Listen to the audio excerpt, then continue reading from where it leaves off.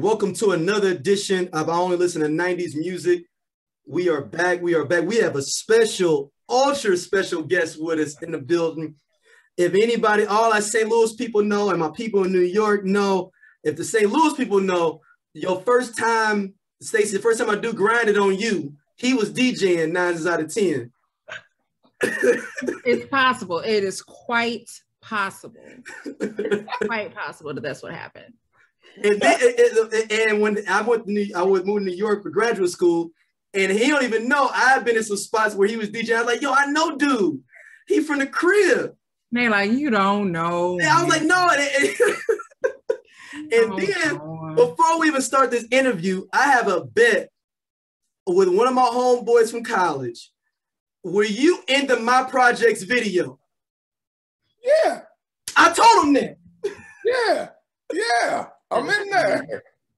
That is funny. Like, dude, that ain't dude. That, I was like, I was like, dude, that's DJ Kut from St. Louis. Like, no, he ain't. He a DJ from Chicago. You don't know him. DJ Kut from St. Louis. I was in it.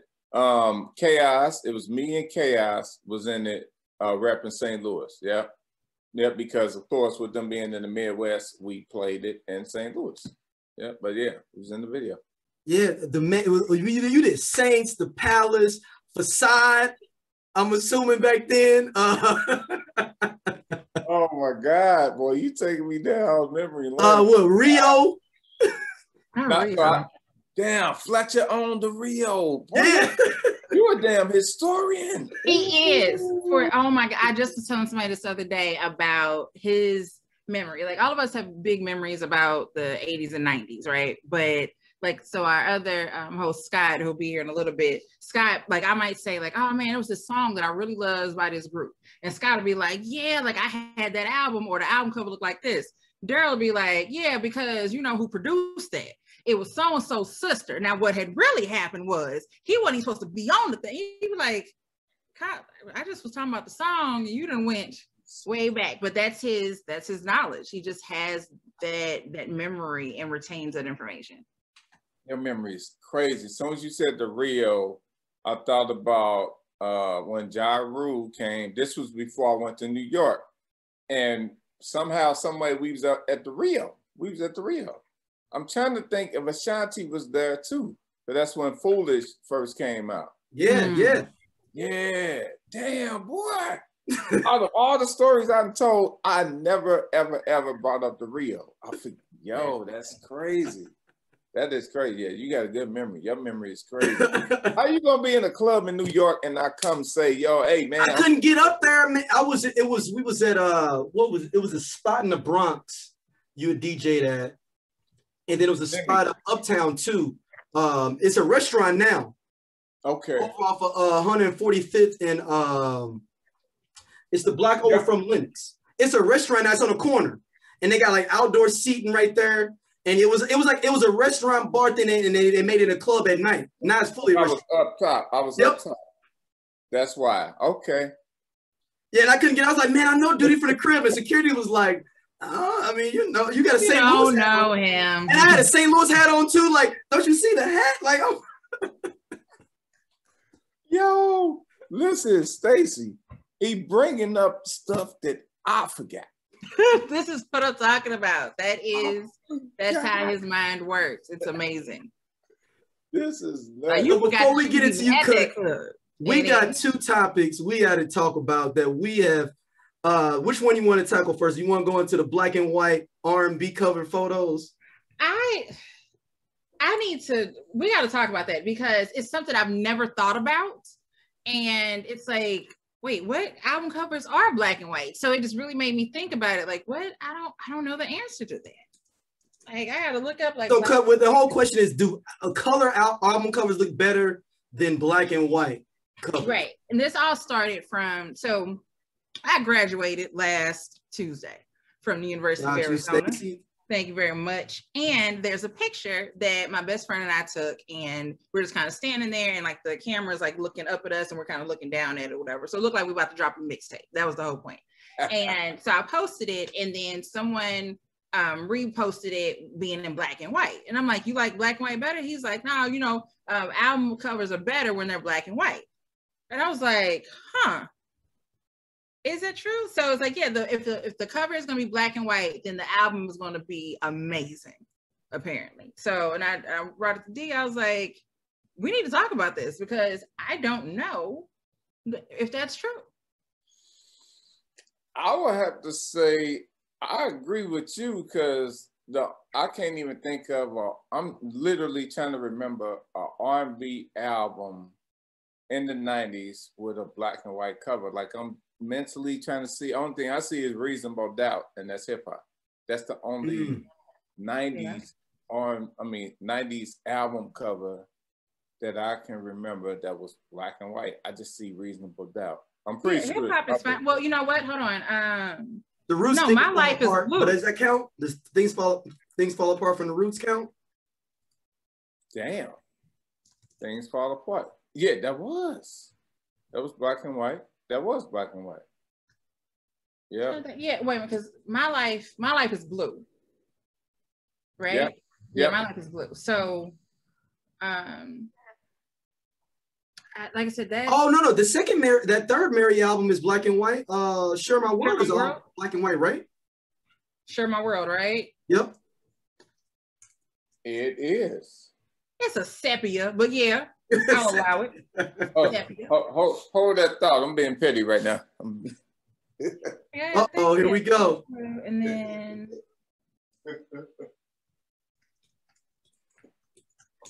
I'm Your Baby Tonight. They have some black and white covers too. I don't know which is for some singles. I'm Your Baby Tonight. Whitney Houston is black and white. Oh, okay. He finna stun on us real quick. You know. Oh, see, he's stunting on us. It is black and white. Yeah, it is. See, there you go. So there's another. And what else is on here? The Roots. Yep. Things Fall Apart. And yeah, Common. So basically that whole plaque almost is black and white albums. Yeah. Because I'm sitting here like, why am I mentally trying to remember? Just look on my wall. Okay. Let's see what else. The Dynasty is black and white. Is right. It? What else is black and white? Yeah, it is. Dynasty is black and white. Yeah, I just need to look on the wall and see what's all up here. It's black and white. Dynasty is black and white. Yep, Reasonable Doubt. And Ludacris, Back for the First Time. That's black and white. Oh, that is. Rhythm Nation. That's 80s. Yep. We'll allow it. Yeah, it was right there. It was right there. We'll allow it. The Predator, Ice Cube. What's the 411 is in black and white? No, it was not. No, that's not black and white. That has some color on that. That has some color. That wasn't black and white. That has some color. Yeah. Look it up. You don't want to bet me. I'm is. He said you don't want to bet me. I'm looking at it. So, all right. So what I'm looking at from when I Google what's the 411, that's black and white. Now, the remix album is color. What's the 411 is not black and white. It's not full color, but it's definitely not black and white. It's kind of like a brownish type of tint. Is it sepia? That's what we are. I think it's back to Share My World. I think we're back to sepia. Yeah, Share My World. That's yeah. Which one? No, I think this was Married. No, this ain't Share My World. Share My World is a different color. That's a different. Yeah, Share My World is different. That's her. Married is black and white. Yeah, that's further down the line. If we go in early 2000s, we can throw in Ludacris. So Back for the First Time is black and white, but Ludacris, his name is in red. Yep. Mm-hmm. Is this Johnny Gill? Johnny Gill might be. Scarface, The Diary is black and white. Oh, yes. Yeah. No, I'm just looking around the wall. Like, keep looking. Look, don't let us stop you. Look. Look, if you looking dead at it, don't let my Google search stop you. Like, you got the real facts. Yeah, I'm looking at the the next one, Stacey, is Kut. You don't have to answer in this one. This is where we get a little messy. a little bit in this one because we judge all the 90s R&B groups. So we finna, I don't know if you saw this cut where they have a reality show coming out with all 90s R&B group girls all in one house. So it's a Nevaeh, Pam Long of Total, Irish and Lamisha of 702, Shamia DeVoe from Black, Aubrey O'Day from Danny Kane, Keely Williams of 3LW, and Felicia and Fallon of Cherish. And the one girl from Destiny's Child's on here too, I thought too, Farrah Franklin. Yeah, I figured she ain't doing too much. Wow. Now, Stacey, you had some definitely comments about this. I said why was my that was really the overarching question of why is this happening. We didn't ask for this, nor do we deserve it, because this is why, like, why it's like the group of girlfriends past. Why did this? It's like all your exes came together and decided to form a supergroup. Why did we need this? And it's like, ain't nobody making no money or something, or like I said, I saw Pam like 2 years ago at a Christian conference around the corner at like the Sheridan by the Galleria over here in Dallas. And it was a very small conference. A coworker flew down here and invited me to it. And then like they talk and doing all this stuff. And then they were like, oh, we have a special guest here. We have Pam from the R&B group Total. It's like Pam just was sitting there in the back and just got up there and she started telling her testimony and everything. And now I guess she wants to sing again versus, like I said, when I just saw her, it was like, I ain't singing no more because of this. So was this before the Bad Boy tour or was this? This was after. So this was like, this was definitely, D'Angelo was here like this definitely 2 years ago. Oh, so the Bad Boy tour was like 3 or 4 years ago. Yeah, so it was just 2 years. It was, if it wasn't 2018, it was 2019. But I'm almost positive it was like 2018 that happened. And so like I said, I just saw her and she wasn't gonna sing no more. And now she gonna sing again. So what can you do? I don't know why. Kut, are you gonna watch this show, Kut? No, I don't watch none of this stuff, man. I don't. Teach his own, you know what I'm saying? Because I used to bash the hell out them shows, but what's not for me is just not for me. You know what I'm saying? Some people love it and they're gonna watch it and it is what it is, but nah, I just can't. Because you gotta realize, especially being in New York almost 10 years, and to see all of the artists from back in the day, from rappers, singers, actors, producers, and you just think these people are so rich, but that's not the case. So they got to do whatever they need to do to eat. So, you know, it kind of is what it is, you know. Because, you know, everybody didn't get rich. Everybody didn't have their paperwork in order. You got to realize, I use, one person I use as an example all the time is Webstar, Chicken Noodle Soup. I never forget it. We had a conversation because he asked my advice. I'm pretty sure he asked a few people's advice, should he take a record deal? I personally said no, because that's when iTunes was just getting hot. So if he would have put it exclusively on iTunes was selling for like 99 cents. He would have made 75 cents per single. But I can't count that man's pocket when a record label is saying, I don't know what his advance was, so we just gonna say if a label is coming at you saying we're gonna give you $200,000 in advance, not saying that was the number, versus, you know, waiting the long route, still owning the rights to your song and all that for the long, you know, ride. You know, it is what it is. So you can't always count somebody's pockets. These people, they need the money. They weren't stars of the group. You know, Total got jerked, period. They totally got jerked.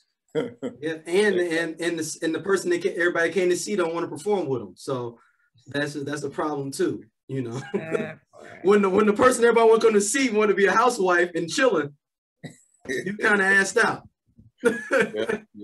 Yeah, man. If y'all ever get a chance, Google Total without Keisha on YouTube and see the shows of difference when Keisha came back when they performed on the Bad Boy tour. 2 different shows. Yeah. But at the same time, they got to eat. They got to eat though, right? They gotta eat, so they gonna do what they got to do, you know? Yep. So, Kut, let's get into you, man. Like, let's start from the beginning. What part of St. Louis are you from, man? Ooh, that is a hard question because, you know, I always tell my story, like growing up in St. Louis, we moved like every damn year. So, what high school did you go to? Because that's what's going to really break it down for us to know something about you. No, it's not going to break it down because all the time anyway. But I went to Roosevelt. I can give you, listen, I'm going to take you through elementary school. Field School, which was on Olive and Taylor. I went to Hamilton School in the 5th grade, Big Hamilton at the time. 6th grade was Yateman on the north side. That's by my house. 7th grade was Stevens Middle School on Finney. 8th grade was Normandy Junior High, because at that point we stayed in Northwoods.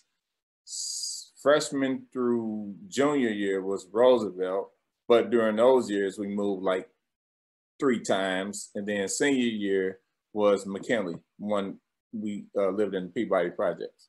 So I lived all over the damn city. Lived all over St. Louis. So did you put that to a testament of you understanding and knowing how the city rocks and how musically it is for you being so many different places as well? It wasn't fun at the time. It ain't like, you know what I'm saying, you just wanted to move. You know what I'm saying? You know how it goes. Shit, we had to move. Do we curse on here or not? Yeah, you go for it. Okay, yeah. So right, I don't have my letters on, so I can cuss. Okay, yeah. So it ain't like, you know, you just wanted to move all damn time. Bills don't get paid. Your ass got to move. That's so. You a kid. What you gonna do? You got to go with the flow.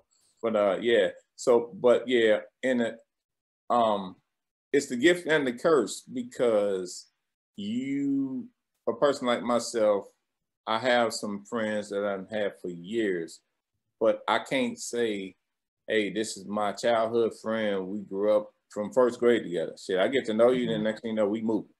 You know what I'm saying? So develop friends later on in life, like, you know, once I got to the Peabody.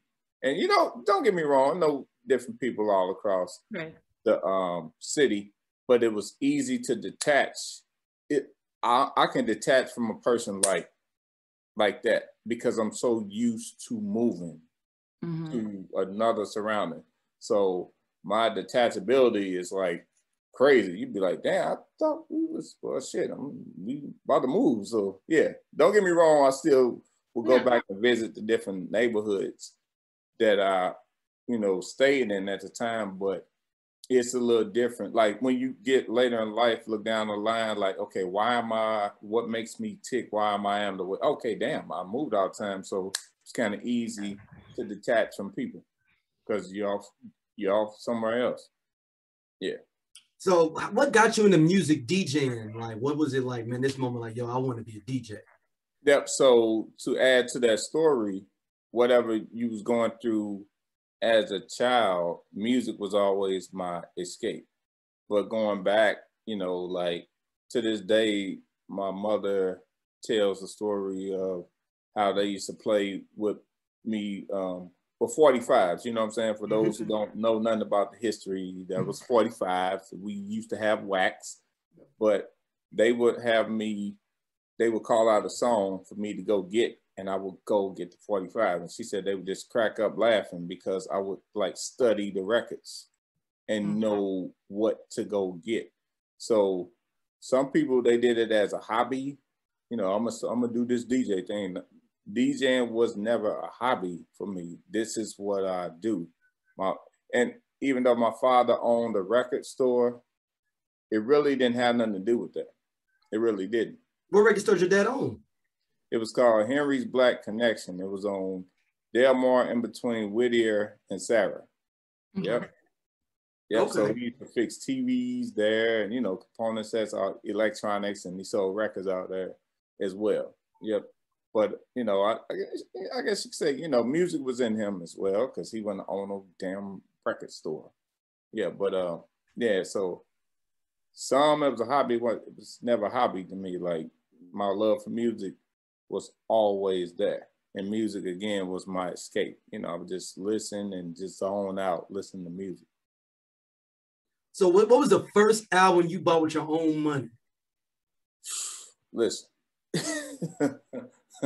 that's man, listen, I've been buying records as far back as 5 years old. Yeah, that wasn't no wait till you get a teenager to start buying records. I remember this like it was yesterday.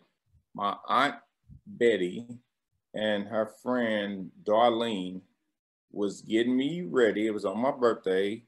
I'm like, my memory is like, your memory is like, incredible too, but I got a photographic memory. Like, I can see it like it was yesterday. They was getting me ready, standing me on the, on the toilet, and they was trying to tell me which 45 to get. And I remember, and so I'm like 5 years old, I was like, I want Curtis Mayfield, you know what I'm saying? So I would buy 45s before buying albums. That was always my thing. One never really tripping off, clothes and fresh haircuts and all that, whatever little money I could scrounge up, I would try to buy records. So when's the first time you actually DJ for people? Were you like, all right, and then you realize, oh, people want to hear me actually spin? Man, I would say probably like before having 2 turntables and a mixer. I don't know how old y'all are, but I'm 50. Yeah. We were just a little bit younger than you while you were spinning. So right, like I told you I was in New York in graduate school when you were doing this. This was me at Saints while you was on the thing. Right. So we was there. But I'm saying way before that, like, what I'm saying, family get-togethers, and it's this one record player. I always try to be the one that's playing the music for whatever gathering it was.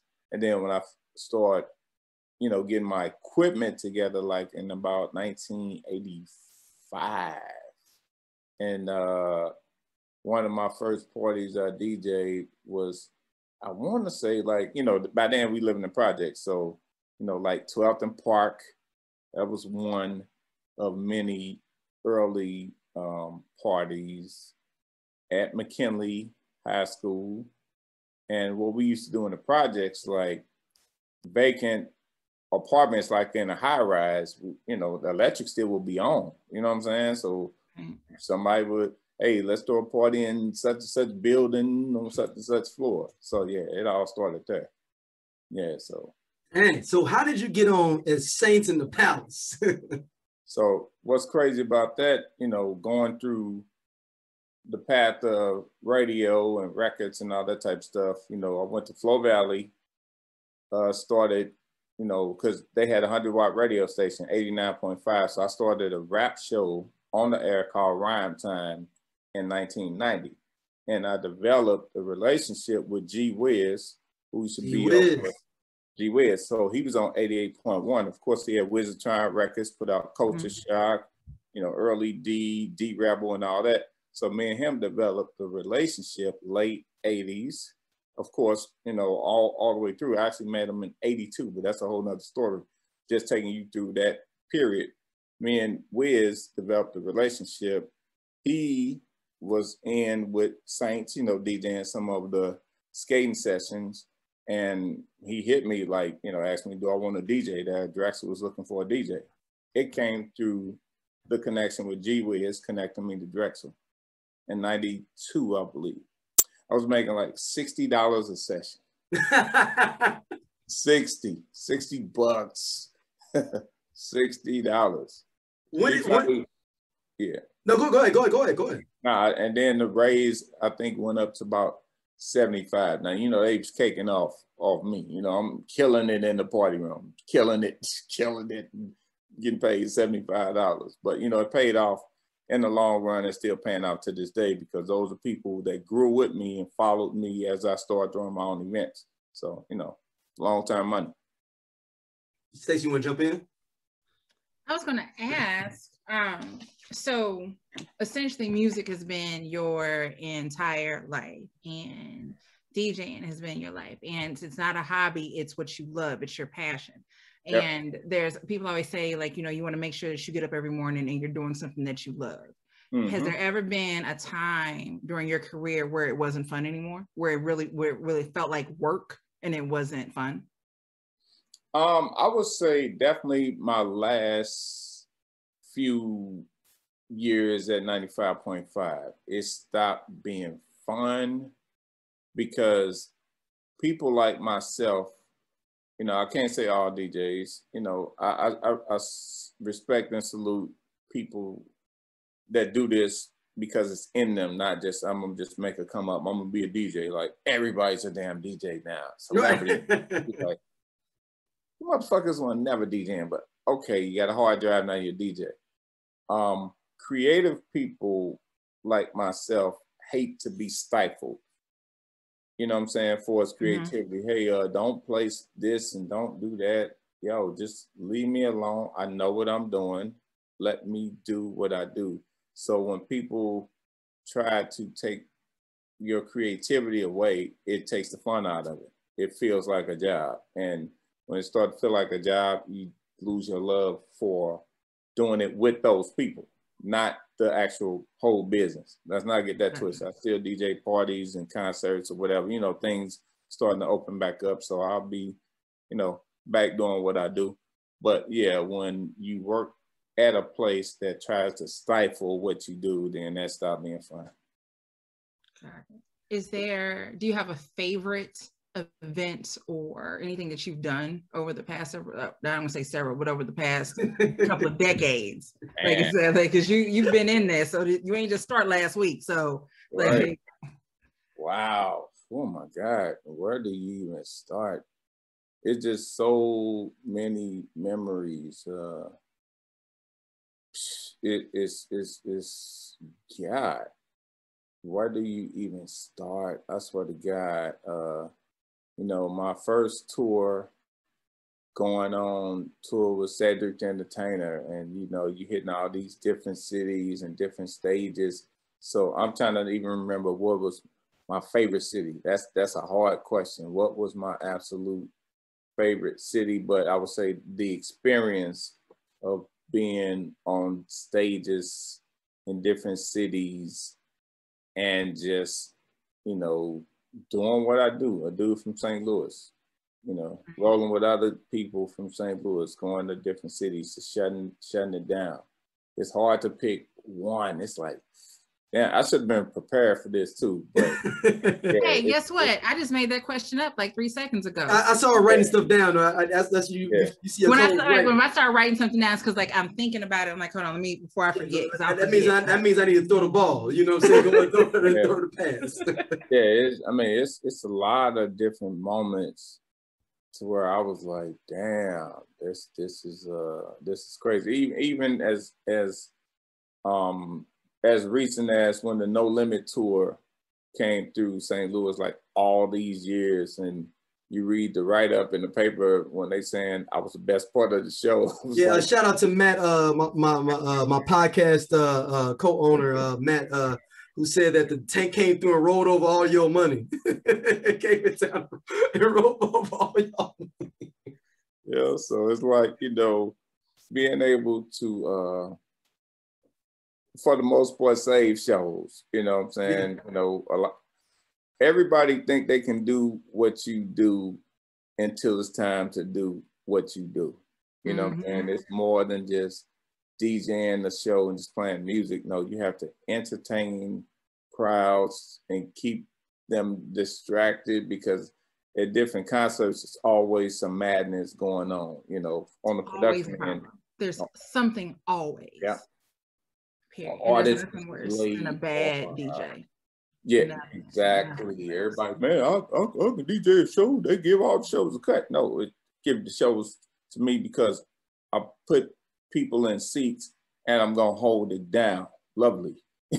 Yes, so it's more than people start leaving real early if it ain't right. Like, man, you know what? I'm gonna go ahead and go home, man. Listen, you go to a Lauryn Hill concert, the DJ needs to get paid extra because you don't know when she gonna show up. You did a Lauryn Hill show? I went to it. I knew. I checked with, because it was at the Schaefer, so I was checking with people that worked there to see what time is she supposed to get there, and I still got there 2 hours later than start time and still waited another 2 hours for her to even touch the stage. See, no, fool me once, shame on you. Like, I went to the first, when she came to the pageant, it was like 2010. That's the one that everybody, that was the one that was like y'all didn't start like 12 midnight or something? Yeah, that was the one that started really late. So, but that's when I think we first started finding out that she wasn't coming to shows on time. So I went to that one and we'd been sitting there all night, just like, when is she coming out? And then she came out, did everything from the album to a different melody. And we were like, what the hell is this? And that's when and then eventually you find out why she couldn't use the original music and Robert Glasper and then all of that. So now when the fact that people are still going to her shows after she has repeatedly decided she's gonna show up when the hell she wants to, you're not gonna get my money again, ma'am. I'm not doing this with you. I gotta go to work tomorrow. Ain't nobody finna sit here all night and wait on Lauryn Hill. But again, if you're the DJ, you gotta put it like it's your show. Pretty much you're getting paid because it is your show. You are no longer you're not open and you're the headliner at this point. Pretty much. Yeah. She's just gonna close it out for you. That's it, because you got to be able to do it. So to be at a Lauryn Hill show, she 5 hours late and the DJ is whack, I'm burning something up. I will knock all this shit over. Yeah.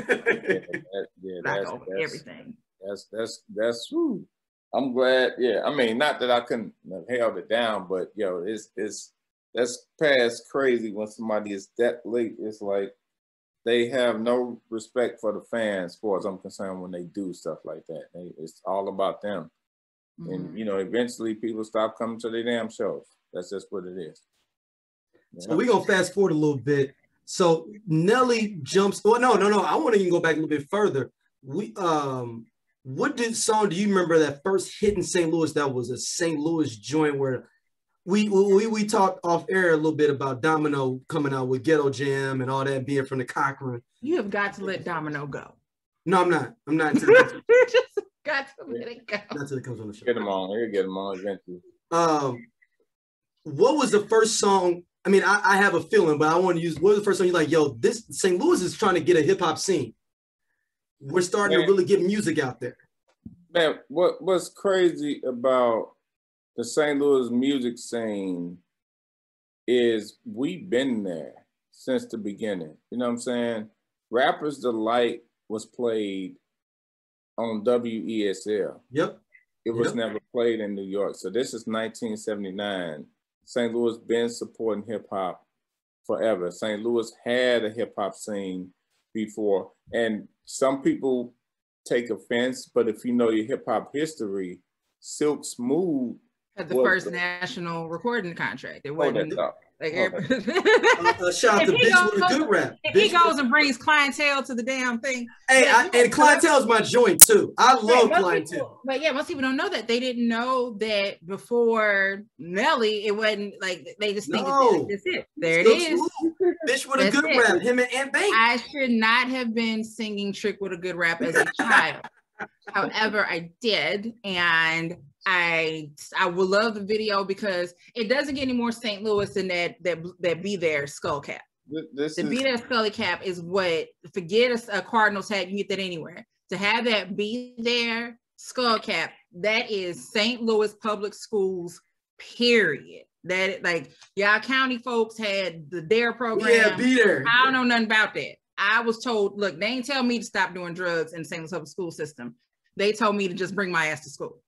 That's it. You had that Be There scully cap. That is, I only know one person right now who still has their hat. Yeah. This was 1991. Let's be clear.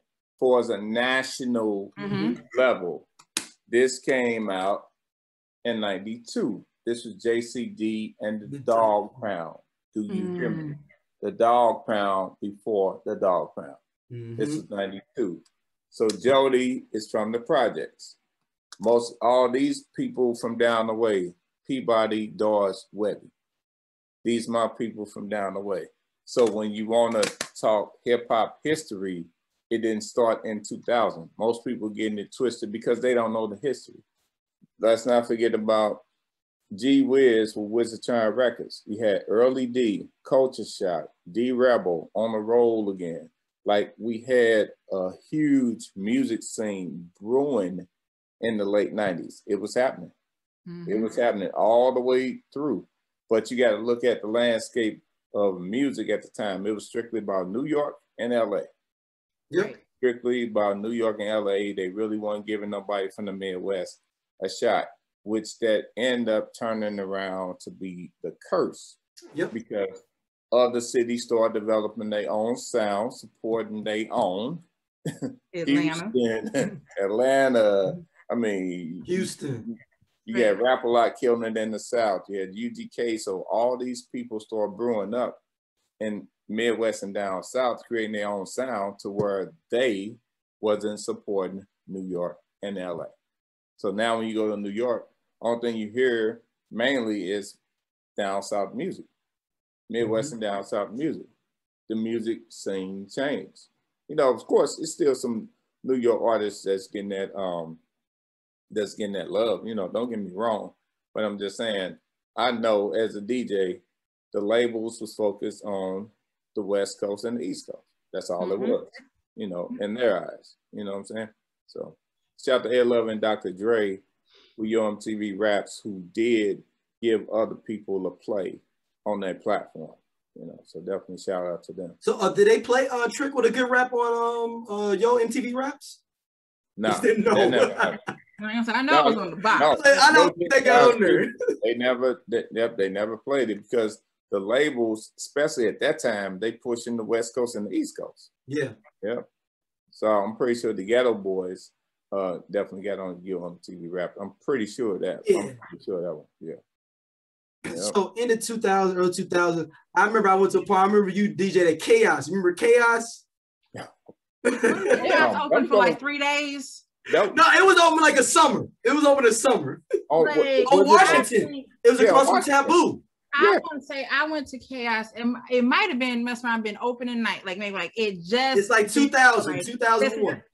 That's exactly when the hell it was, and I think I remember, like I think I went back home or something, whatever it was I did, but I just know it wasn't open anymore. It was just done. Like I think I went back to school, and when I came back, I was like, "Yeah, like that club we went to, Chaos." They don't have that and Chaos is basically where isn't that where basically what is it the spot on it was in between. So right here was Indigo Room at the end. Chaos was in the middle, so all those little shops that's on Washington, it's there in the middle. That's where it was. It had all them because it was humongous, like warehouse. Yeah. They had like 3 or 4 floors. It was ridiculously big. Your memory is crazy. I remember when Nelly. So I will take onus on. I introduced the Northern Midwest. I went to school at Iowa State University. I was the slow jam DJ on Wednesday nights. It was called the Quiet Storm. I just bit it off of Doc Winter in St. Louis. That's all I did. Everybody is the Quiet Storm if it's after 10 o'clock. And shout out to Kathy Hughes who created it. You know, helped create it. And then I had a thunderstorm I do on Saturdays sometime. It was like I can do a little more upbeat stuff.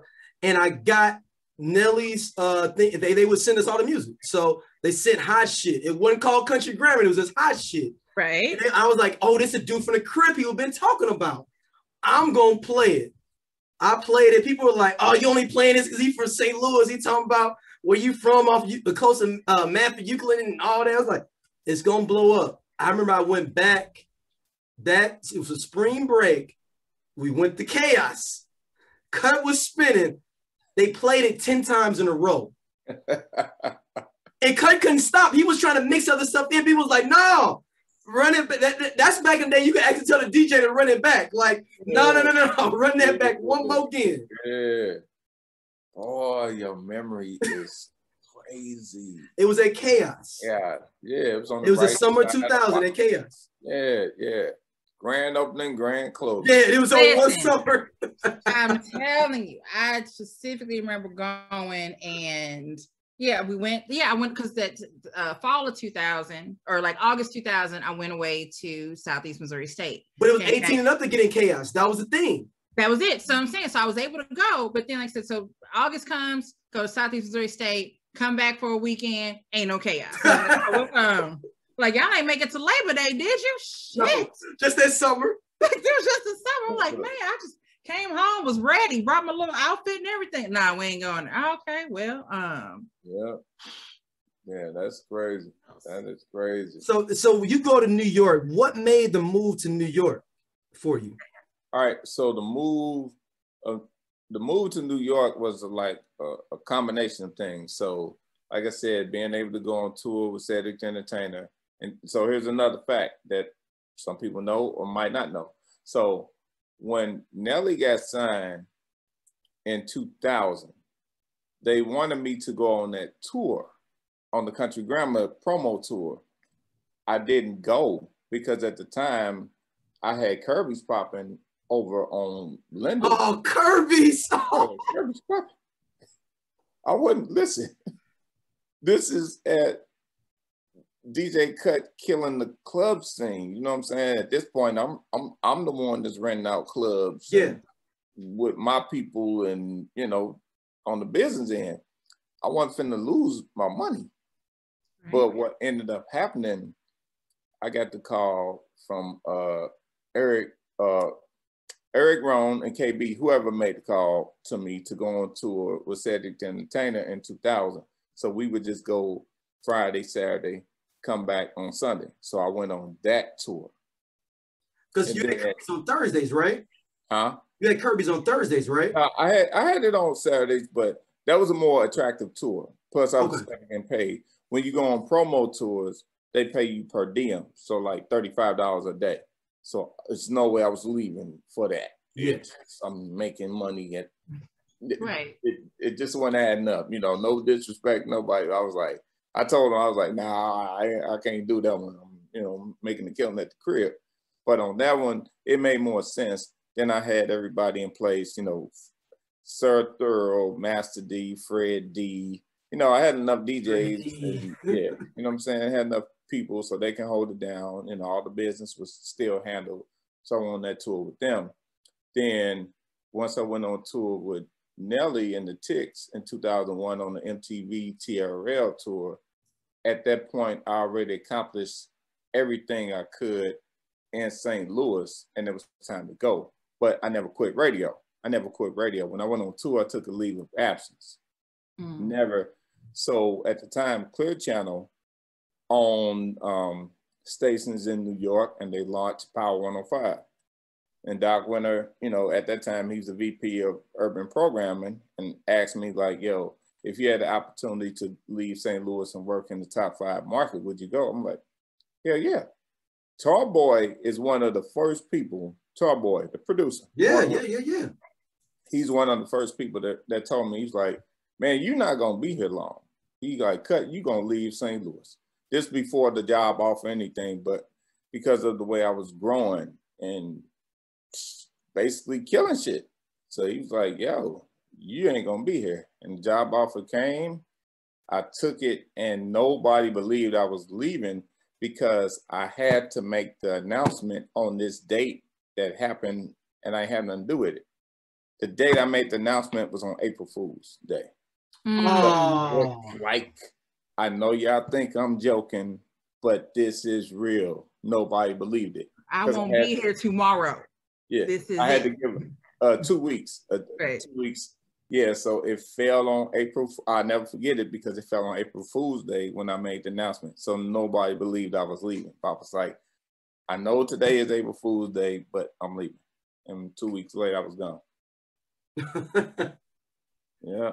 So how was your experience being in New York and being a St. Louis cat? I know when I was out there in New York, it always felt like it was just different because we different kind of people. You know, being on the subway, I'm saying is when I first got, I'm saying excuse me to everybody that's bumping into me while I'm there. You're out there being polite. No, I'm like, yo, excuse me, man, excuse me. And people, I mean, these people, $1 million people with briefcases going down to Wall Street, they just rolling. I'm like, my bad, bro. Excuse me. And I 2 weeks, I'm like, I'm losing my voice from just saying, excuse me. Because I'm just used to, because if you don't say excuse me, it could be on. It could be on. A whole problem. Excuse you. Like it's going to be a whole. Get on the Metro link like that. And just be bumping people. Bumping into somebody. Was you driving when you was there too? No, I was only on the train. I was on the train. Boy, yeah, you had to get aggressive drive. Yes, fast. Aggressive, tough. Yeah, you had to get aggressive. Ain't no merge and wait till they let you go. You better jump over. Yeah. So, yeah, and I'm glad you brought that up. Far as the way you drive and far as the way you walk in New York, it's nothing intentional to do nothing to you. It's just, I'm going where I'm going, and that's where I'm going. That's what it is. And that's the same type of mentality in the business, doing radio and being able to, like, for one, come on, man, I'm working with legends, Ed Lover and Dr. Dre. Ed Lover, like, damn legends, and Pete Rock and Marley Marl and Tony Touch, and did I say Red Alert? I did say Red Alert. Yeah, Red Alert, man. Red Alert and Spin Bad, rest in peace to Spin Bad, rest in peace to Carl Blaze, my girl Deja Vu, Big Tigger, Egypt, Free from 106 in Park, Roxy worked with us, Moni Love, Chubb Brock, just so many people that I had the honor to work with. Clue, one time I told Clue, I was like, man, sometimes I just trip off. I'm standing here with all y'all. He's like, man, you one of us. What you talking about? Yeah, but it was just, crazy being from where we from. And I'm here, at the damn epicenter of the media capital of the world. I'm here, being able to be on 106 in Park and appearances on BET and MTV and VH1 and, doing Good Morning America live in Times Square with Wyclef from Planet Hollywood. And I was his DJ. I'm just all the different experiences that I,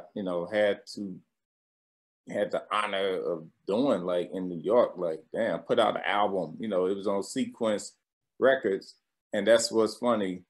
Wangsta was on my mixtape that was released commercially before the 8 Mile soundtrack. Wow. Yeah, if you look it up, DJ Kut Sequence Mixtapes Volume 1, because of course I showed some love to the crib. I got a Chaos song, Chaos and Chemo. Well, the whole 9, I put Let Me Holler at You on there. Yeah, so yeah, it was T.I. 24s was on there. Yeah, so yeah, it's a lot of things I had a chance to do while I was there. I was like, man, this is, some projects I did with labels. It was released, some wasn't released. They still cut the check. So yeah, it's a lot of moving parts. Me and G Wiz was doing a lot behind the scenes because with him being the originator of the video mix and then me having the connections in New York, we was moving around them offices getting checks. It's a lot of money in New York to get, man. So yeah, it is. They're definitely an honor.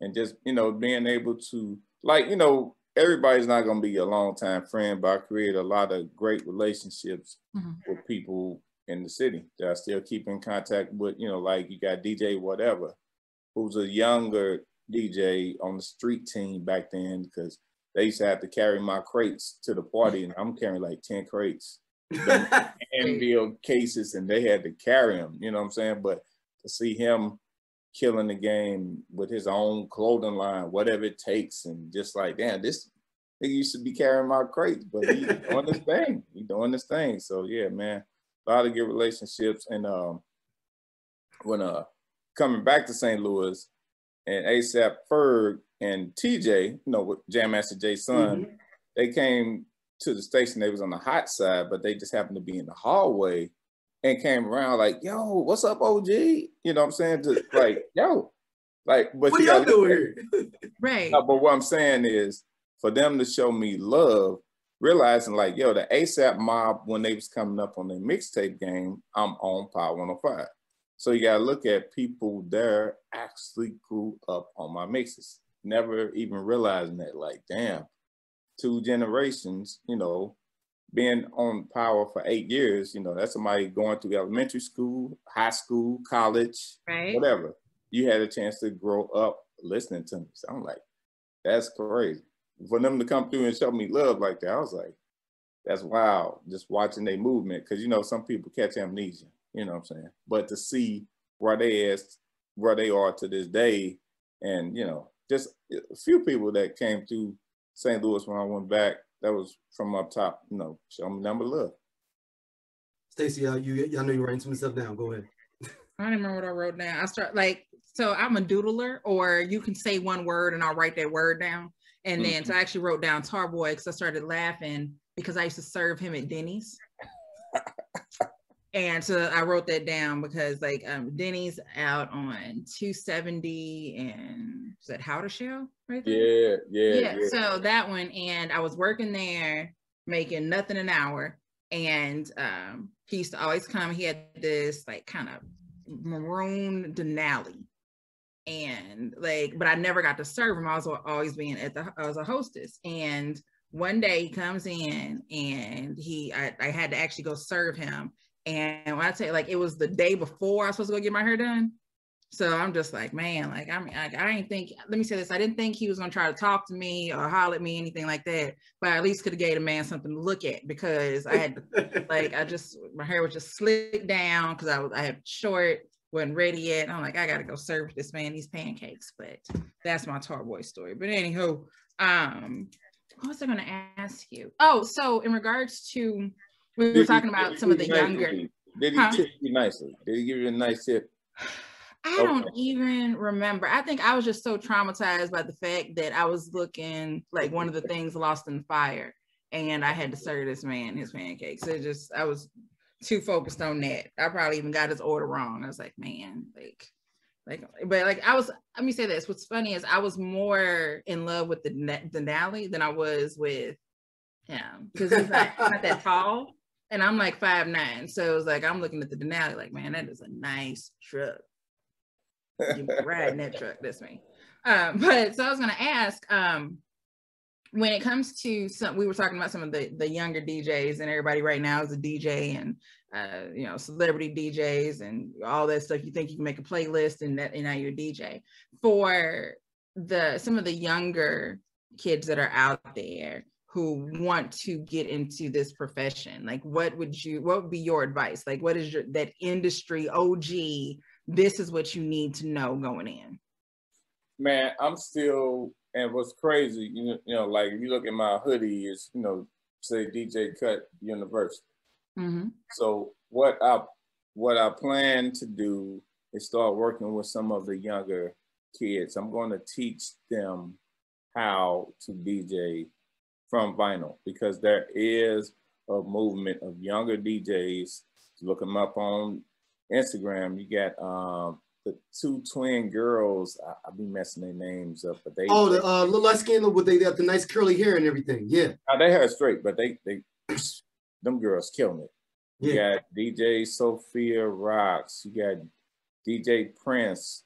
You know, you have a whole lot of young DJs that's still on turntables. That's dope.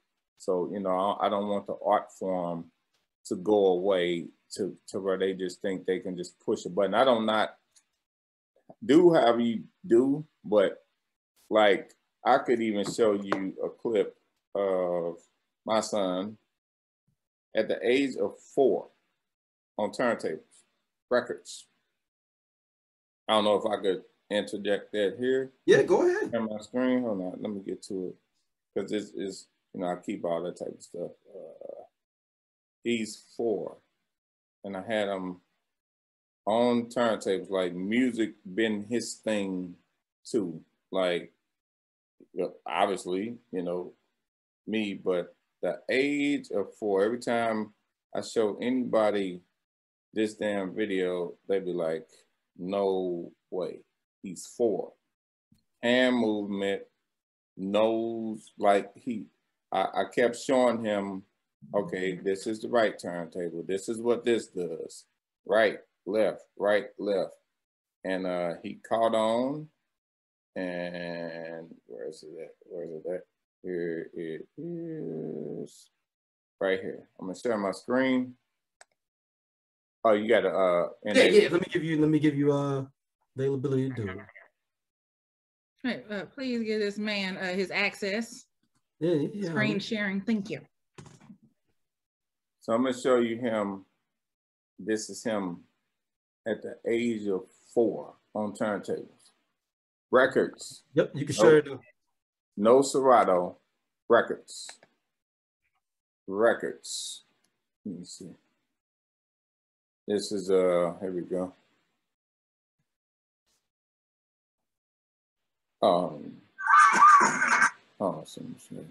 So you've been around DJs, knowing DJs. Yeah. You watch the hand movement, and this is him at the age of 4.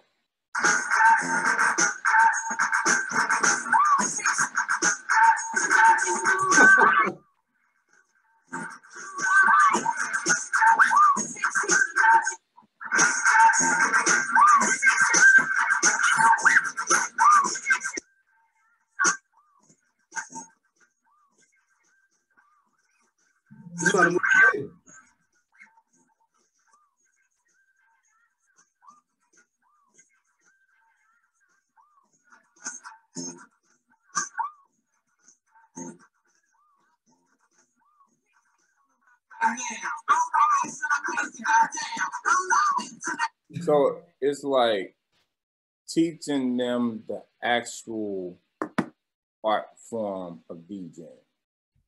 Because that was at the age of 4. And he's into music, like we just trip off him. He's taking piano lessons.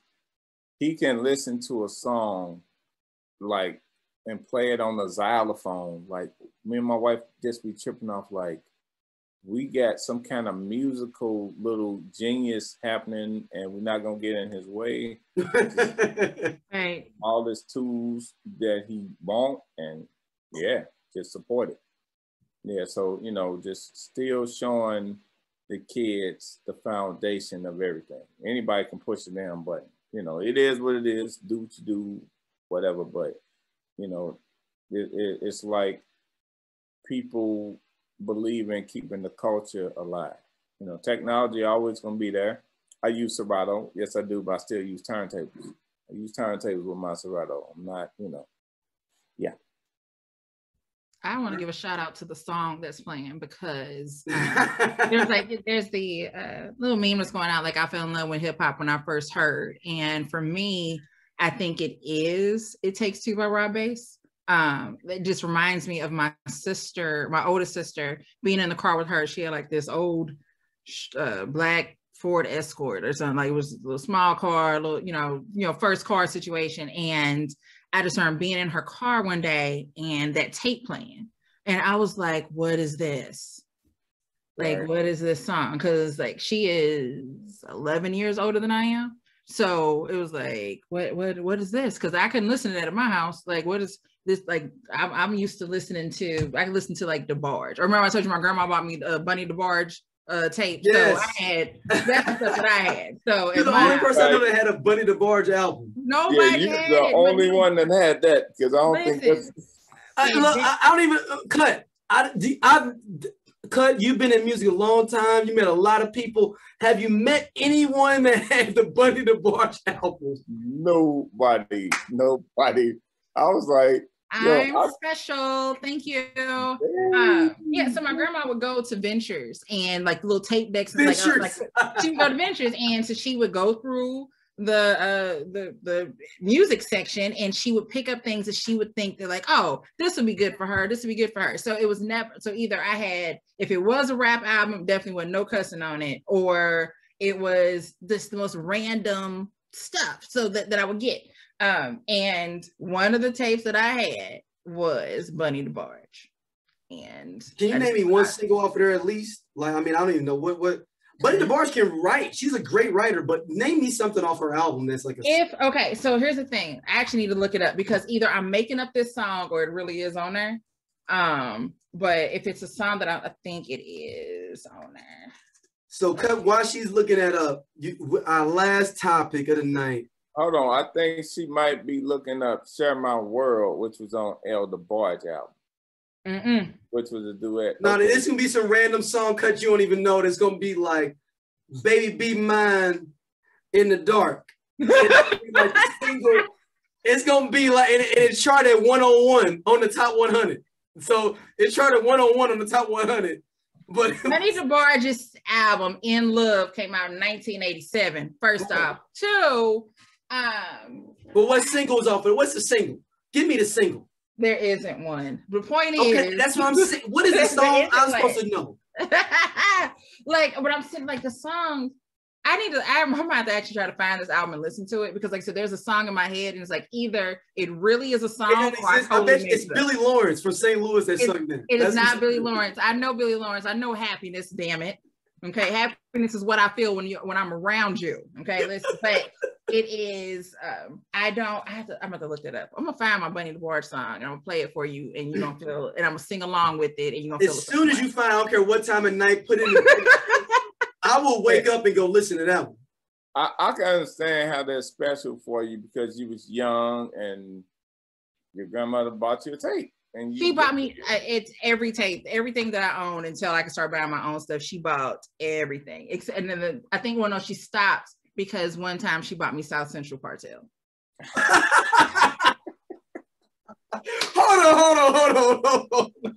Hold on. From Venture though, so it's the edited version of South Central Cartel. Yep. No, actually, no. I take it back. No, it wasn't. It was not. And I'm gonna tell you. He said no, it's not.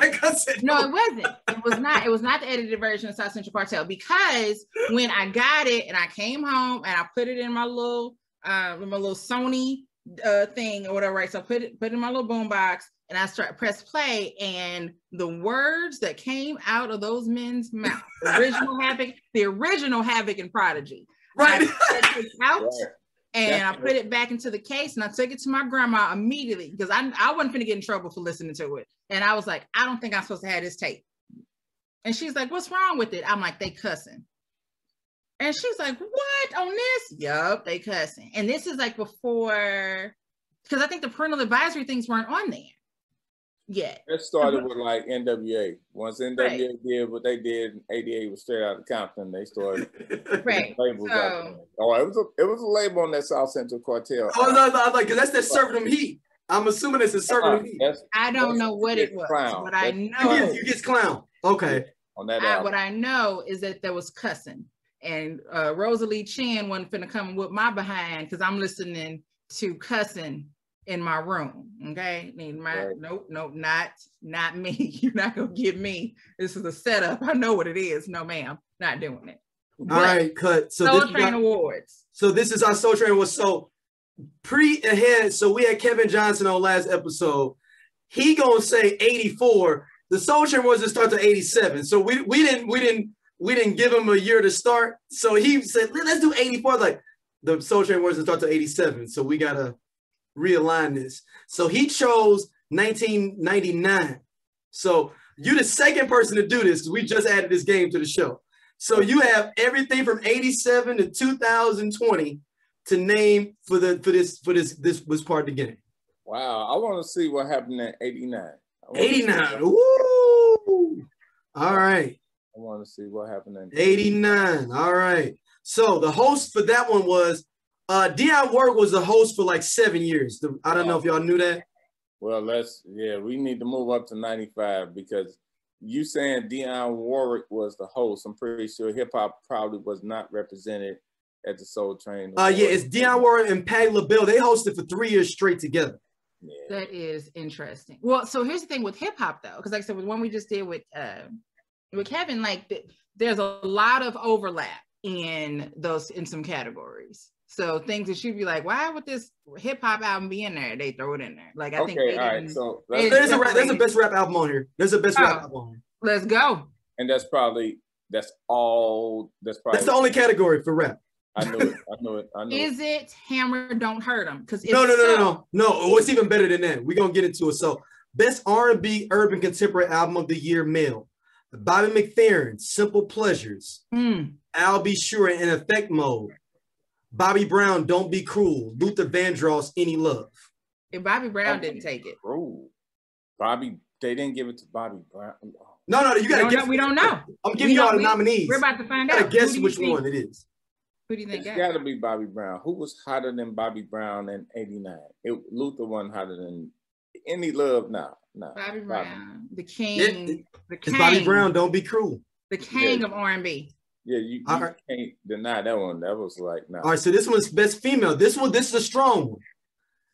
Best R&B urban contemporary album, female. Vanessa Williams, The Right Stuff. Sade, Stronger Than Pride. Anita Baker, Giving You the Best That I Got. Tracy Chapman, self-titled album. Anita. Yeah, got to say Anita. Yeah, it's Anita. I thought y'all might have slipped up on the Sade with Stronger Than Pride. Nah, that album, man, it was all right. It was. All right. Best group, band, or duo. Guy, the self-titled Guy album. New Edition, Heartbreak. Levert, Just Coolin'. Tony, Who? New Edition. It's gotta be. Who you got, Stacey? Wait, you said it's New Edition. Guy, the self-titled Guy album. Levert, Just Coolin', the first Levert album. And then Who from the first Tony album. What's on the Heartbreak album? Everything. So that's everything you like. Is that? Rain? Okay. Yeah, that album was, man. That's the tour. That's the Any Heartbreak tour. That's what I'm thinking. I'm thinking of like, so him just saying Heartbreak. I'm like, Any Heartbreak, or is it a simple? Yeah, it's Any Heartbreak. Yeah, Any Heartbreak. Got it. All right, I'm there with you. So you okay? It's New Edition. I'm a little weird, and I want to say Guy. No, it's Any Heartbreak. Heartbreak. It was dope to us, but masses, hands down, New Edition, Any Heartbreak, man. But I will say the thugs rolled around to that guy in Jeeps. I know. No, I'm talking about like straight drug dealers was running around that guy. That was crazy. Man, too. Peace of My Love and Goodbye Love. Ooh, man. All right, best R&B urban contemporary single. Bobby Brown, My Prerogative. Michael Jackson, Man in the Mirror. Johnny Kemp, Just Got Paid. Keith Sweat, Make It Last Forever. Ooh. Ooh. You wrong right here. That's hard because that goes. I want to tell you that it's Bobby, but fuck around might have been Keith Sweat. I'm sure it didn't go to Mike. I don't think it went to Mike. It would be disrespectful if Michael Jackson did not get that award. That's Michael Jackson. Like, Man in the Mirror, that's disrespectful if Michael Jackson didn't get that award. That is disrespectful. I'm going with Mike. My gut telling me it's Bobby, but I'm gonna go with Mike. All right, Stacey. I'm going with Bobby. It is Mike. This was the time period, if y'all remember, they was trying to get him to come back to the Soul Train Awards to come. He didn't show up for this award. I remember this. So they were still trying to get him to come back. That's the thing. So that's why I thought it wouldn't be Mike, because I'm like, Mike won't even fuck with them no more. No, they was still giving him awards. Like, maybe if we give him another one, maybe he'll show up this time. All right. So this was for the same category, but female. Whitney Houston, Where Do Broken Hearts Go? Karen White, Superwoman. Anita Baker, Giving You the Best That I Got. Vanessa Williams, The Right Stuff. Anita Baker. Yeah. Soul Train wasn't messing with Whitney. Right. Okay. So I'm already, if y'all remember, this is when she met Bobby at this award show. Mm-hmm. She got booed. Mm-hmm. So okay, y'all can already do the process of elimination. She ain't winning. Right. Yeah. So that's I'm going with Anita. Mm-hmm. So who you going with, Cut? Anita. Yeah, out the gate. Anita. Yep, it's Anita. Yep, Anita. Give me the best I got. You're damn right, it's Anita. All right, best R&B single, group, band, or duo. Guy, Groove Me. Rob Bass and DJ Easy Rock, It Takes Two. EU, The Butt. New Edition, Can You Stand the Rain? Damn. Like, I need to what? That's why this is so fun, man. This is why this is so pull fun. up the 89. I need to see video of this. I need to see the 89. Oh no, that one's online. It's on YouTube. Let me write that down. So I need to I need to watch this. It's definitely, it's not Groove Me. It's not Groove Me, even though that was my song. Yeah, but you're saying you can see the masses not feeling that, right, Cut? Yeah. Groove Me was like, what the hell? Wait a minute, this hip hop, this R&B, this. They didn't know what it was yet. That was just dope. Too much confusion came out. But man, this is hard because it's a coin toss between It Takes Two and the Butt, because they weren't really repping hip hop. So I'm gonna go with the Butt. What was bigger than the Butt? What was bigger than the Meryl Butt? Streep went out. Glenn Close was doing the Butt a couple of weeks ago on the award show. Yeah. All right, Stacey, what you got? So anyways, It Takes Two, the Butt, Groove Me. And Can You Stand the Rain? New Edition. And Can You Stand the Fucking Rain? I think it's New Edition. It's EU the Butt, man. Hey, Cut is 100% on these right now.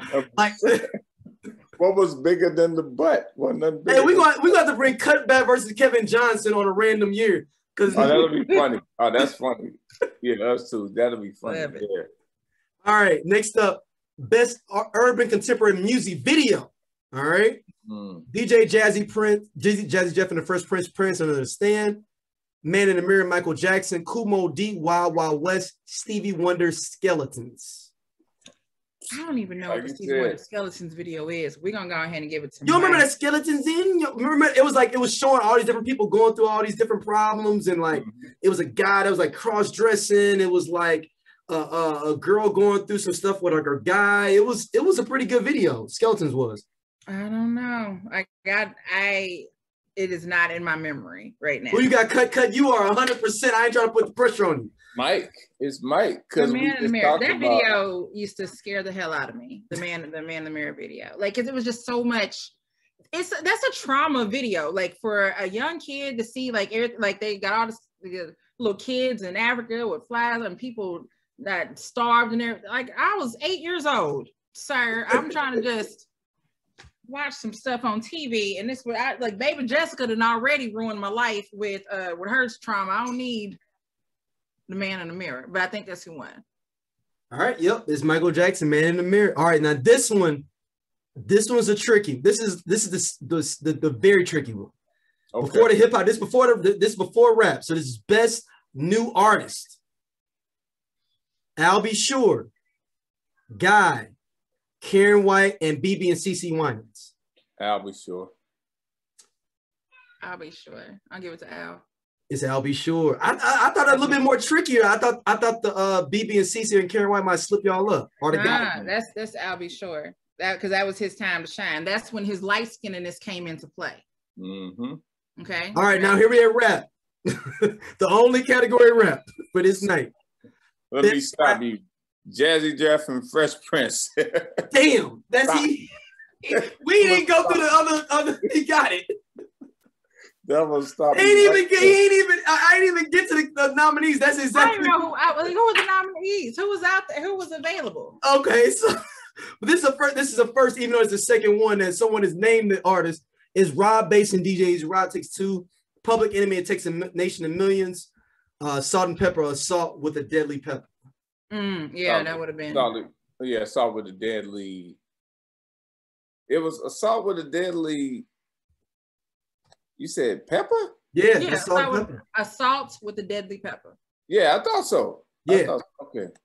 Yeah, I knew Jazzy Jeff, Fresh Prince, even though it should have been Public Enemy. Like, It Takes a Nation. Oh, right. That album. Whew. And honestly, this is like if I'm looking at this track list, and this is one of the worst Salt and Pepper albums. Yeah, it was. And that's the first one, right? No.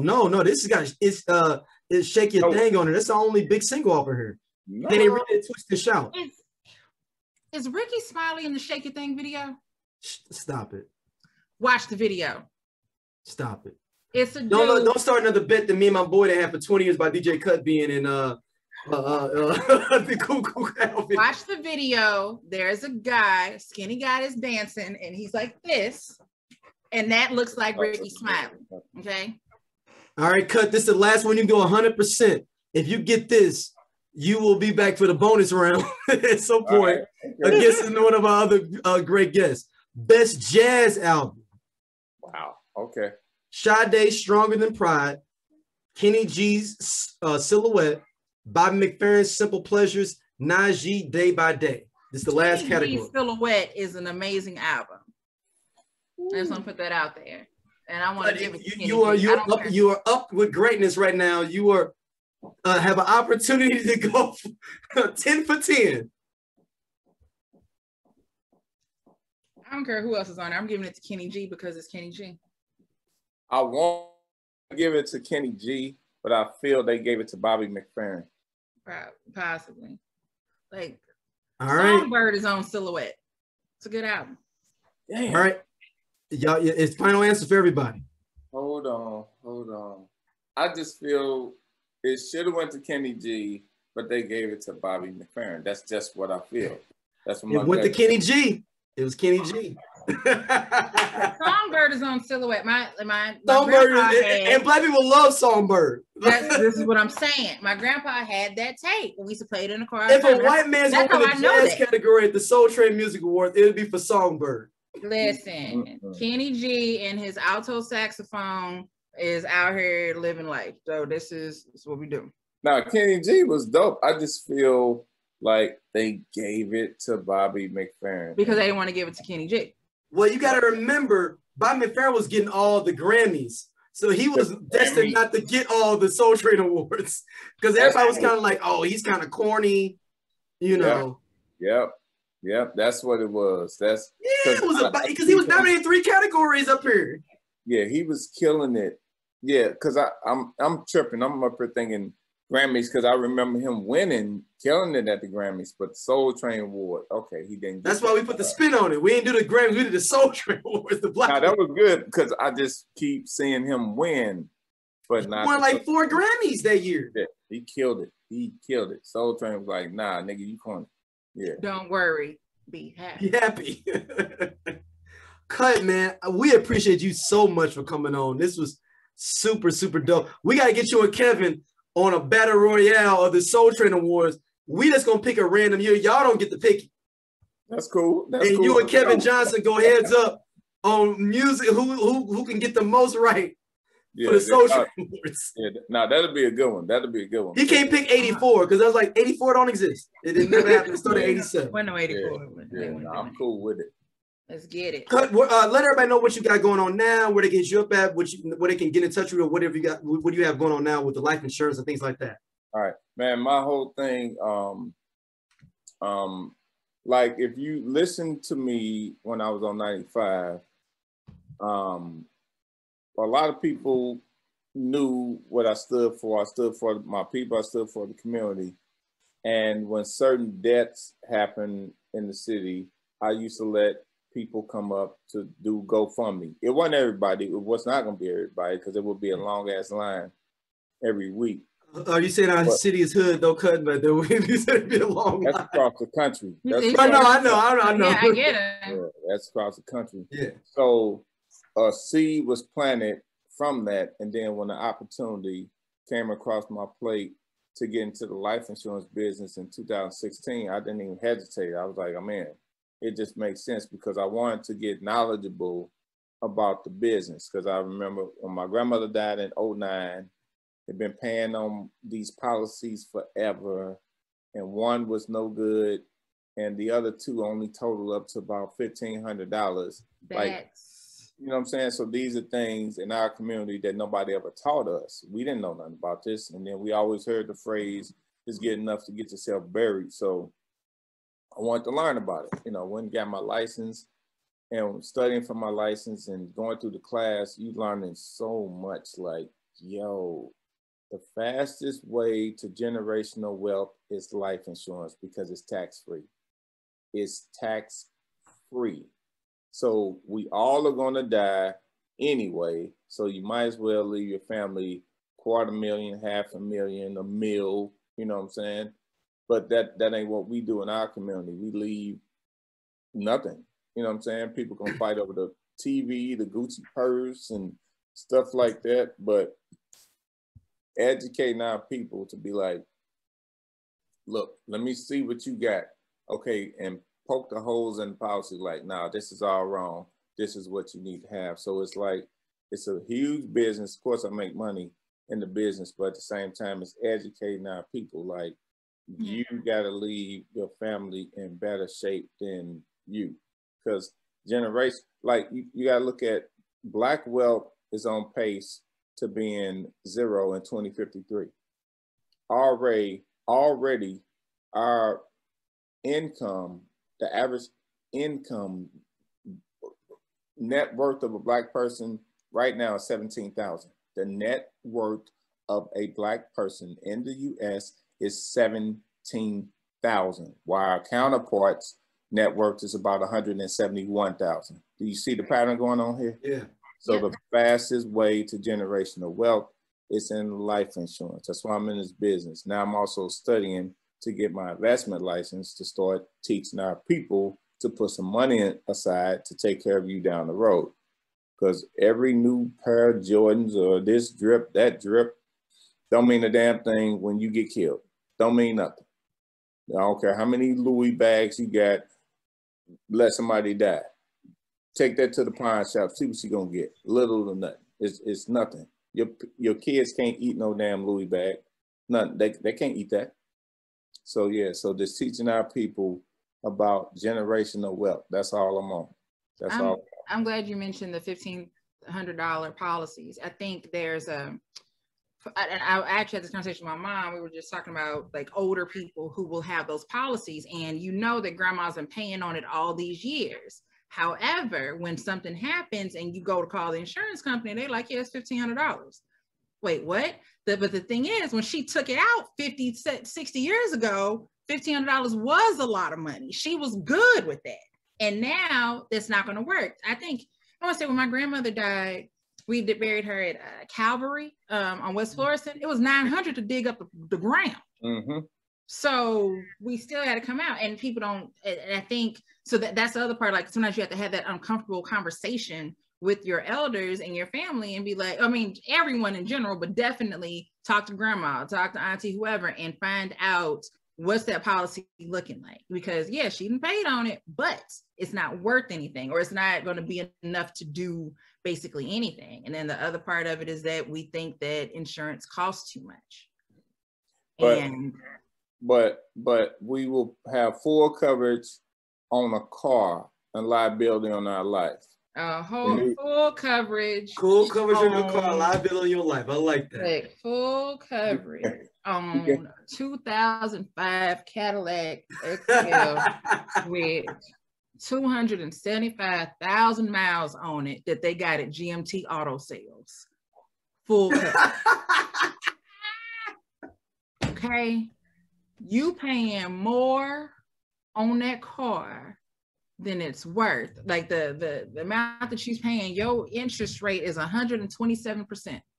Hey, make sure you come see me at GMT Auto Sales, all right? Save yourself $500 when you mention DJ Kut. So yeah. I just kept my hands in multiple things. That's multiple sources of income. There's nothing wrong with it. You should, and then especially if you can have that knowledge, that financial education that there's a gap that we don't have. Like we don't have that we need that bridge between Black people and financial education. I don't even want to just say financial literacy, just education, knowing what's out there. We don't know that things are there.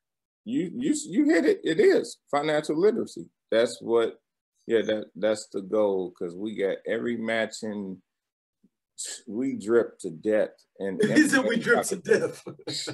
Empty pockets. I don't care who it is. The biggest, street dude get knocked off. They end up. Damn. Kids got 10, 12 kids all across the city. That means nothing. Done. And down at Ronald L. Jones trying to make a deal, but that's a story for another day. Yeah. All right, yeah. Thank you for coming through. How many times you have to tell people to get off them cages at the Saints? Where you have to get on the mic and be like, hey man, I know y'all up on the cages. I'll let y'all do what the hell y'all wanted to do. They told me to tell y'all to get down. I wouldn't give a damn what y'all did. But yeah, real simple. Follow me on my Instagram is real DJ KUT. And on Facebook is Brian Cutter. Brian Cutter, Kutter. No, Cutter is not my last name. I just had to make it up. All right. Hey, you gotta do what you gotta do. Yeah. But, once again, shout out to Stacy. She done had an amazing last few weeks. She graduated college, became a Delta. So we gotta give her flowers though too, man, before we get out of here. I'm so tired. Congratulations. You gotta tell us the secrets. You gotta tell us the secrets. Nah, no sleep. I ain't been asleep since the 90s. I am exhausted. So yeah, the last hell, I guess it's been 7 weeks. So the last 7 weeks I switched jobs. I got I left one career, went to another one. And actually in my field of study, graduated from University of Arizona last Tuesday. So flew out to Tucson, came back like last Wednesday and did that. And then on April 25th, the year of our Lord, 2021. Is that the year of our Lord? The year of our Lord. Okay, I was just making sure I didn't know that, you know. Yeah, so April 25th, 2021, I became a member of the greatest sorority in the world, Delta Sigma Theta sorority. Okay. So it has been a crazy, like I was joking about my background, but like there's I still school stuff up here. Like it has been, I've been nonstop for months, and I need to I got a syllabus sitting up here. I can get rid of it now, but it's just still sitting up here. Shout out to Kut. I don't know if you know, we had E40 sent us cases of his Earl Stevens because of Stacy. I have two. Yeah, me. You still got some of that left? I haven't had any of it. I haven't drank any of it. Oh, I drank all that Earl Stevens. I didn't drink any of it. So we were talking about the freaking wine. It was after their versus battle. And I was laughing. I'm like, I said he mentioned Mango Scotto. So I talked about it on the podcast, right? And I was reading what was in it, like the description that was on the website. And like I made, like in the podcast, I'm like, I said, somebody please buy me this bottle. So he posted it on Twitter. E40 saw it and was like, we're gonna get y'all together. Somebody reached out to me and got my address and sent me 2 cases of wine. So I got a case of Mango Scotto and I got a case of the red wine blend.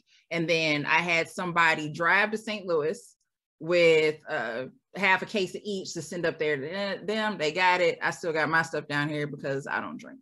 So it's like, it's just down here. And then somebody else just sent me some wine the other day and it's just here. I have plenty. If I ever decide to drink, then I'm good. Well, where you at? You said down. Where you I'm at? in Dallas. So originally from St. Louis, born and raised there. McKinley was actually my middle school. Oh, wow. So okay. I was there in middle school. But yeah, I've been here. That wasn't by the high school, though. That wasn't by the high school. What, McKinley High School? Yeah. Russell? McKinley High School. So the middle school, right? Okay. Yeah. So they made it a Manning school. Yeah. Yeah, they made it. So it was McKinley High School, and then they changed it into a middle school. So it was McKinley CJA, and then now it's like McKinley, like I think it's the middle school and high school are there now, but they're a magnet school now. So we came in 95 because we were at Enright CJA, and we moved over to McKinley in 95 and Tada. But yeah, so I've been here at about, I think July will be 6 years. I've been in Dallas. Nice. What's getting cut, whatever, and where they can ship it again? We can plug that for you. All right, again, real simple. Hit me up on Instagram. I'm mainly on Instagram. So it's real DJ Kut. It's real DJ KUT. I'm mainly on Instagram and I post everything to Facebook. Yeah, but that's what I'm on, man. Into mainly life insurance. The investment side, I got my life insurance. My real estate license, top of 2020. Just chilling, man. I live in Tampa. Are you in Tampa right now? Been in Tampa almost a year. Oh, snap. Okay. Yep. Nice. No taxes. State taxes. Yeah. No state. Yeah. Not federal. Oh, that would be beautiful. Oh, no. Federal, that's what gets you. It's gonna get you Right. regardless. Yeah, so yeah, no state income tax. So Yeah, that's Texas too. yes. Yeah, Although I pay New York taxes. That's a whole other story. I was about to say what? Okay. My employer resides in New York. Oh. My paycheck, my first paycheck, informed me that I also apparently live in New York because there's a that working remote coming back to haunt you. man. You knew this MacBook Pro was a cost for it. You knew something was wrong when they sent the MacBook Pro. They sent this fancy iPad over here that I got the new, like, this is my phone for work, all of that, and then I got some New York state taxes. That's how they get you. Read the fine print, ladies and gentlemen. Read the fine print on them remote jobs. But man, Kut, thank you so much. Like, for real, this was super, super dope for you to come on with us, man. We got to get you on with Kevin Johnson for the Ultimate Soul Train Awards. Like we said, a Battle Royale. You got all, I mean, except for the last one, that was the Kenny G. You got all of them. Yeah. And I think Kevin had 8 of the 10. Okay. But he picked 99. He went from 84 to 99.